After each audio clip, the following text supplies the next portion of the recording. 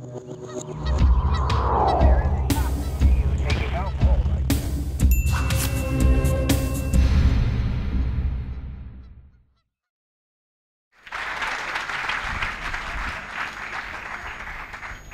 is a photo of me when I was only 3 years old.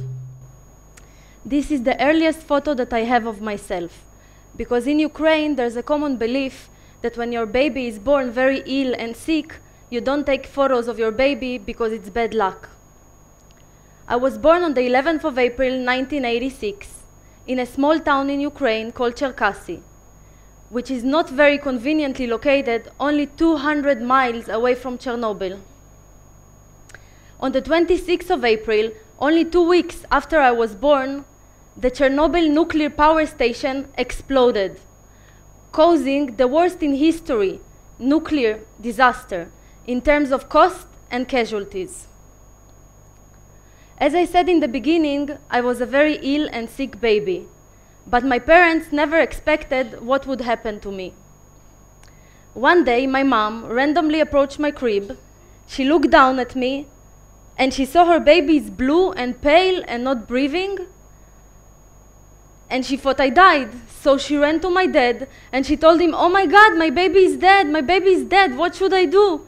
And my dad, which also didn't really know what to do in such a situation, just shook her physically and told her, "You're a nurse, do something." Then my mom remembered she's actually a nurse.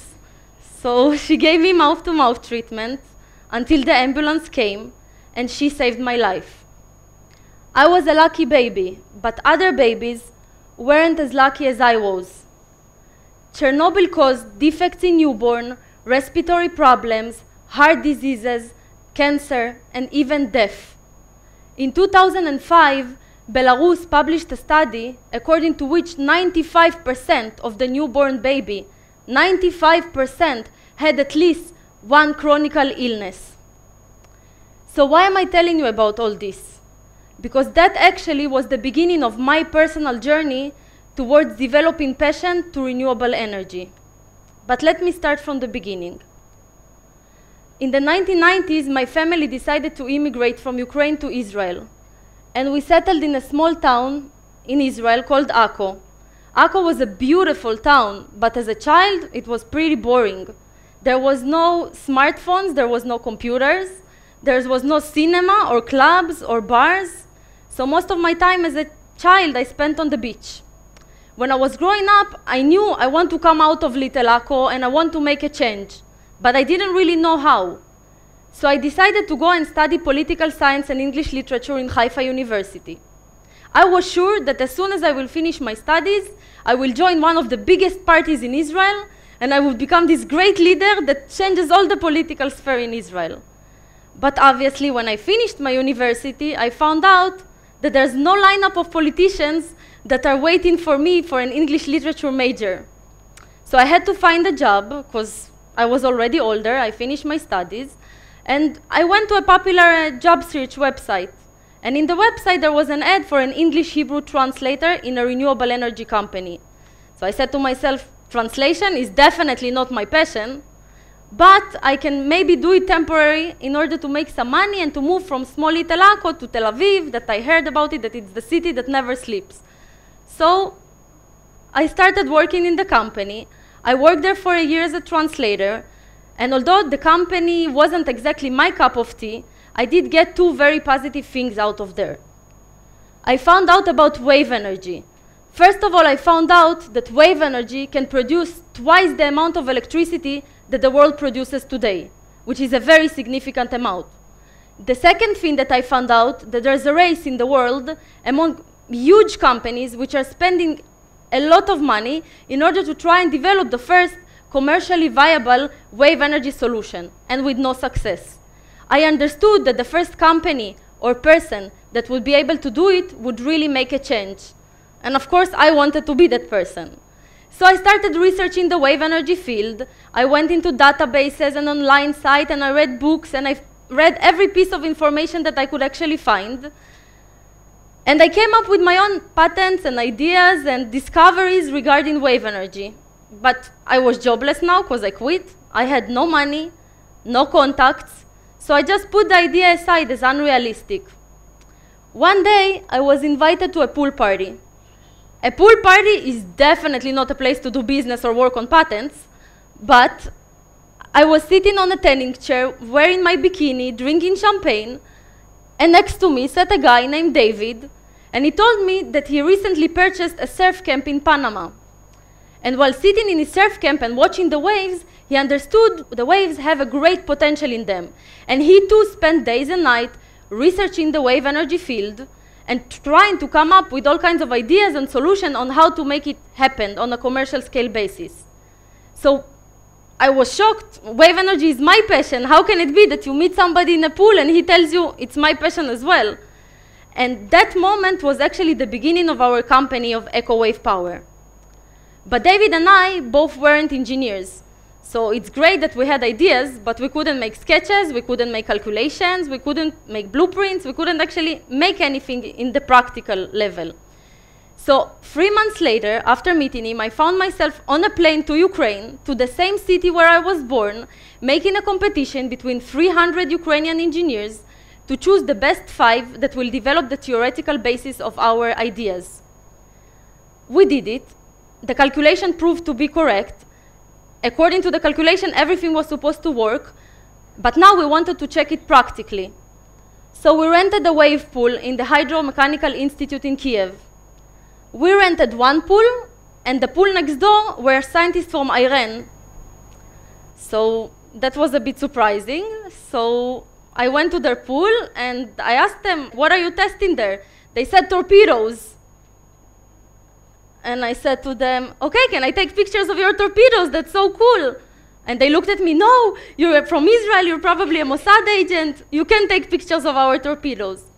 So in the end of the day, I don't have any pictures of torpedoes to show you, but on the bright side, the results of the testing went really well, and we were able to enlarge our system to greater sizes. First, we installed the system in the Crimean Peninsula in Ukraine, and then we wanted to move it to Israel, and we chose Jaffa Port as the location. Now, we were sure that in Israel, everything would go smoothly, because I was not born here, but I was most of my life here, and I know the language better, and everything is much easier and more developed. But one of the requirements of Jaffa Port was actually to make insurance to my wave energy power station. So it sounds pretty simple, so there I was, calling every insurance company I could think of, telling them, hi, I'm Ina, I'm 26 years old, and I want to insure my wave energy power plant. And the people just hung up on me or told me, listen, we can insure your car, we can insure your house. We don't know how to insure a wave energy power plant. So the funny thing was that I didn't own a house or a car. I did own a wave energy power plant, so that was problematic. But in the end, we were able to make the insurance, and the technology is working and installed at the moment in Jaffa Port. But let's see how the technology works. Basically, our system is very simple. The floaters connect to existing structures. They're going up and down with the movements of the waves and pressing hydro cylinders. The hydro cylinders create pressure in land-located accumulators, and this pressure is used to turn the hydro motor, turn a generator, and send the electricity to the grid. Now, when there are stormy conditions and there is risk for our system, we also have storm protection mechanism. So here in the photo, we can see the power plant in Gibraltar actually being lifted above the water level, or we can also sink it as submarine under the water level until the storm passes. And when it passes, the system automatically commences operation. Now, what is unique about our system? We use tailor-made unique floater shapes for every location of implementation. In addition, we have the storm protection mechanisms. We have a very smart conversion system that enables to take the energy from the wave and make it into electricity. We have a system that is mostly located on land, just like a regular power station, and a smart automation that controls the whole workability of the station. Now, when we felt comfortable with our system, we decided to start our marketing efforts. And in the beginning, that wasn't easy as well, because I didn't really look like the traditional energy field older man, let's call it. So when I went to conferences, everybody thought that I'm David's secretary, and nobody wanted to talk to me. Until he told them, listen, she knows better, talk to this girl, and they did. Then when people came to my office, I would walk into the meeting and they would tell me, espresso please, a glass of water, we're thirsty. And then they would say, okay, where's the person that we're meeting? And I would say, it's me. And they would look at me like, what, you? But in the end, the product spoke for itself. And we were actually able to close deals in Mexico, China, Cyprus, Gibraltar, and the UK. Now we only had to choose where we would build our first commercial-scale power station.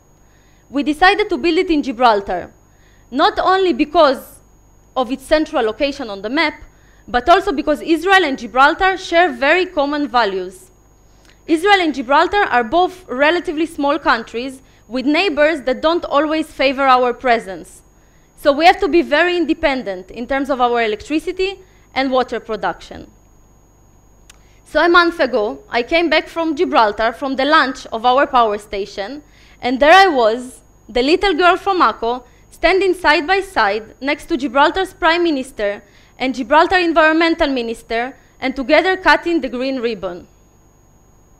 So why am I actually here today? Most of you probably think that I'm here in order to promote wave energy. But no.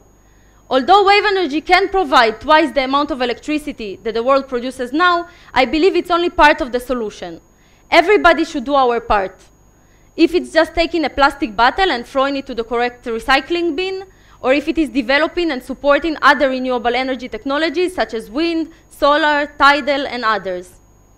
Because according to the World Health Association, there are 7 million premature deaths that are directly caused by air pollution.